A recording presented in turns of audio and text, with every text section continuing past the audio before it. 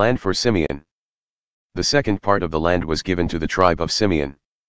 Each family group received some of the land. It was inside the area of Judah. They received Beersheba, also called Sheba, Moladah, Hazar Shual, Balah, Ezem, Eltolad, Bethul and Hormah. They also received Ziklag, Beth Marcaboth, Hazar Susah, Beth Lebaoth and Sharuhen. There were 13 towns and all their fields. They also received the towns of En, Rimmon, Ether and Ashan. There were 4 towns and all their fields. They also received all the very small areas with people living in them as far as Baalath Beer. This is the same as Ramah in southern Canaan. So these were the lands given to the tribe of Simeon. Each family group received some of the land. The land of the Simeonites was taken from part of the land of Judah. Judah had much more land than they needed. So the Simeonites received part of their land. Land for Zebulun.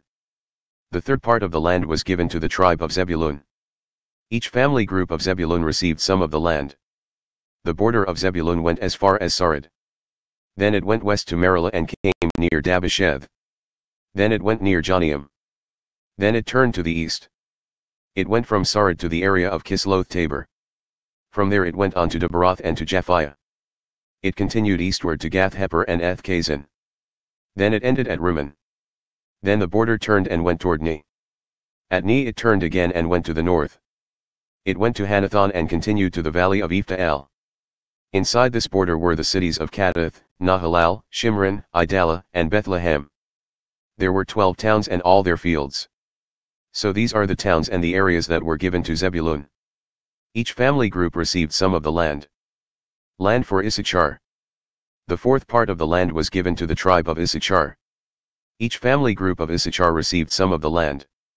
Their land included Jezreel, Chesulloth, Shunem, Hapharaim, Shan, and Anaharoth, Rabbath, Kishan, Ebez, Ramoth, and Ganim, and Hattah, and Beth Pazzeh. The border of their land touched the area called Tabor, Shahazumah, and Beth Shemesh. It stopped at the Jordan River. There were 16 towns and their fields.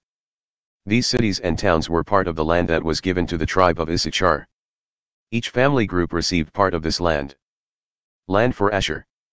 The fifth part of the land was given to the tribe of Asher. Each family group of Asher received some of the land. Their land included Helkath, Hali, Bidon, Akshaph, Alamelech, Amad and Mishal. The western border touched Mount Carmel and Shear-Libnath. Then it turned toward the east. It went to Beth Dagon. It touched Zebulun and the valley of Ephtael. Then it went north of Beth Emek and Neiel. It passed north to Kabul. Then it went to Abdon, Rehob, Hammon, and Kana. It continued to Greater Sidon. Then the border went back south toward Ramah. It continued to the strong, walled city of Tyre. Then it turned and went toward Hosat. It ended at the sea. This was in the area of Achzib, Ummah, Aphek, and Rehob. There were 22 towns and their fields. These cities and their fields were part of the land that was given to the tribe of Asher. Each family group in that tribe received some of this land. Land for Naphtali. The sixth part of the land was given to the tribe of Naphtali. Each family group of Naphtali received some of the land. The border of their land started at the large tree in the area of Zonanim. This is near Helof. Then it went through Adami-Nekeb and Jabneel. It continued to the area of Lacham and ended at the Jordan River. Then it went to the west through Aznoth Tabor. It stopped at Hukkok. It went to the area of Zebulun on the south. And it went to the area of Asher on the west. It went to Judah, at the Jordan River, on the east. There were some strong, walled cities inside these borders. Those cities were Ziddim, Zer, Hamath, Rocketh and Kinnereth, Adamah, Ramah, Hazar, Kadesh, Edrei, and En-Hazar, Iron, Migdal-El, Horam, Bethanath, and Beth-Shemesh. There were 19 towns and all their fields. The cities and the towns around them were in the land that was given to the tribe of Naphtali. Each family group in that tribe got some of this land. Land for Dan. The seventh part of the land was given to the tribe of Dan. Each family group of Dan received some of the land. Their land included Zorah, Eshtaol, Ir-Shemesh, Shalabin, Ijalon, and Ithla, Elon, Timnah, Ekron, Eltk, Gibbethon, Baalath, Jihad, Bani-Berak, and Gath-Rimmon, Mejarkan, Rakan and the area near Joppa. But the Danites had trouble taking their land. There were strong enemies there. and the Danites could not easily defeat them. So the Danites went and fought against Leshem. They defeated Leshem and killed the people who lived there. So the Danites lived in the town of Leshem. They changed its name to Dan because he was the father of their tribe. All of these cities and towns were given to the tribe of Dan. Each family group got part of this land. Land for Joshua. So the Israelite leaders finished dividing the land and giving it to the different tribes. After they finished, all the Israelites decided to give Joshua son of Nun some land, too. This was land that had been promised to him. The Lord had commanded that he be given this land. So they gave Joshua the town of Timnath-Serah in the mountains of Ephraim. This was the town that Joshua told them he wanted. So he built up the town and lived there. So all of these lands were given to the different tribes of Israel. Eleazar the priest, Joshua son of Nun and the leaders of each tribe worked together. They divided up the land while they were at Shiloh. They met before the Lord at the entrance to the meeting tent to do this. Now they had finished dividing the land. Cities of safety. Then the Lord said to Joshua, "Tell the Israelites to choose the special cities of safety. This is what I had Moses command you to do. A person might kill someone accidentally and without meaning to kill him. He may go to a city of safety to hide. There he will be safe from the relative who has the duty of punishing a murderer. This is what he must do. When he runs to one of those cities, he must stop at the entrance gate. He must stand there and tell the leaders of the people what happened. Then they will allow him to enter the city. They will give him a place to live among them. But the one who is chasing him might follow him to that city. If this happens, the leaders of the city must not give him up. They must protect the person who came to them for safety. They must protect him because he killed that person accidentally. He was not angry and did not decide ahead of time to kill the person. He should stay in the city until he has been judged by the court there. And he should stay until the high priest dies. Then he may go back to his own home in the town from which he ran away. So the Israelites chose some cities to be cities of safety. These cities were, Kadesh in Galilee in the mountains of Naphtali, Shechem in the mountains of Ephraim, Kiriath Arba, also called Hebron. In the mountains of Judah, Bezer on the east side of the Jordan River near Jericho in the desert in the land of Reuben, Ramoth in Gilead in the land of Gad, and Golan in Bashan in the land of Manasseh. Any Israelite or anyone living among them who killed someone accidentally was included. He was to be allowed to run to one of these cities of safety. Then he could be safe there and would not be killed by the relative who had the duty of punishing a murderer. He would be judged by the court in that city. Towns for the Levites. The heads of the Levite families went to talk to Eleazar the priest. They also talked to Joshua son of Nun and to the heads of the families of all the tribes of Israel. This happened at the town of Shiloh in the land of Canaan. The heads of the Levite families said to them, "The Lord commanded Moses that you give us towns where we may live. And he commanded that you give us pastures." So the Israelites obeyed this commandment of the Lord. They gave the Levite people these towns and pastures. The Kohat family groups were part of the tribe of Levi. Some of the Levites in the Kohat family groups were from the family of Aaron the priest. To these Levites were given 13 towns.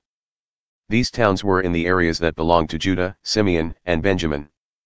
The other family groups of Kohat were given 10 towns. These 10 towns were in the areas of Ephraim, Dan, and West Manasseh. The people from the Gershon groups were given 13 towns. They were in the land that belonged to Issachar, Asher, Naphtali and the eastern half-tribe of Manasseh in Bashan. The family groups of Merari were given 12 towns. These 12 towns were in the area that belonged to Reuben, Gad, and Zebulun. So the Israelites gave the Levites these towns and the pastures around them. They did this to obey the commandment that the Lord had given Moses. These are the names of the towns that came from the lands of Judah and Simeon. The first choice of towns was given to the Kohat family groups of the Levites. They gave them Kiriath Arba, also called Hebron, and all its pastures. This was in the mountains of Judah. Arba was the father of Anak. But the fields and the small towns around the city of Kiriath Arba had been given to Caleb son of Jephunneh. So they gave the city of Hebron to the descendants of Aaron. Hebron was the city of safety. They also gave them these towns, Libnah, Jattir, Eshtemo, Halan, Debir, and Juttah, and Beth-Shemesh. They also gave them all the pastures that were around these towns. There were 9 towns given to these 2 groups. They also gave the people of Aaron cities that belonged to the tribe of Benjamin. These cities were Gibeon, Geba, Anathoth and Almon. They gave them these 4 towns and all the pastures around them. So these towns were given to the priests. These priests were from the family of Aaron. The total number of towns with their pastures was 13. The other Kohathite family groups of the Levites were given these towns from the tribe of Ephraim. They gave them the city of Shechem from the mountains of Ephraim. Shechem was a city of safety. They also gave them Gezer, Kibzaim and Beth Haran. There were 4 towns and their pastures. The tribe of Dan gave them Eltolad, Gibbethon, Aijalon and Gath Rimmon. There were 4 towns and their pastures. The western half-tribe of Manasseh gave them Tanach and Gath Rimmon. They were also given all the pastures around these 2 towns. So this was 10 more towns and all the pastures around the towns. These were given to the rest of the Kohathite family groups. The Gershonite family groups of the Levite tribe were given these towns. The eastern half-tribe of Manasseh gave them Golan in Bashan. Golan was a city of safety. Manasseh also gave them Beeshtara. All the pastures around these 2 towns were also given to the Gershonites.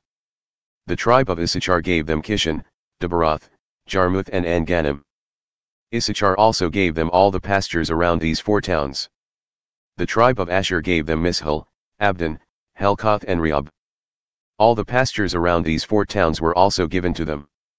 The tribe of Naphtali gave them Kadesh in Galilee. Kadesh was a city of safety. Naphtali also gave them Hamath-dor and Kartan. All the pastures around these 2 towns were also given to the Gershonites. So the Gershonite family groups received 13 towns. They also received all the pastures around these towns. The Merarite family groups, the rest of the Levites, were given these towns. The tribe of Zebulun gave them Joniam, Karta, Dimnah and Nahalal. All the pastures around these 4 towns were also given to the Merarites. The tribe of Reuben gave them Bezer, Hahaz, Kedemoth, and Mephath. All the pastures around these 4 towns were also given to the Merarites. The tribe of Gad gave them Ramoth in Gilead. Ramoth was a city of safety. They also gave them Mahanaim, Heshbon and Jazer. Gad also gave them all the pastures around these 4 towns. So the total number of towns given to the Merarite family groups was 12. A total of 48 towns with their pastures were given to the Levites. All these towns were in the land controlled by the Israelites. Each town had pastures around it. So the Lord kept the promise he had made to the Israelites. He gave the people all the land he had promised. The people took the land and lived there. The Lord allowed them to have peace on all sides of their land. This is what he had promised to their people who lived long ago. None of their enemies defeated them. The Lord allowed the Israelites to defeat every enemy. He kept every promise he had made to the Israelites. No promises failed.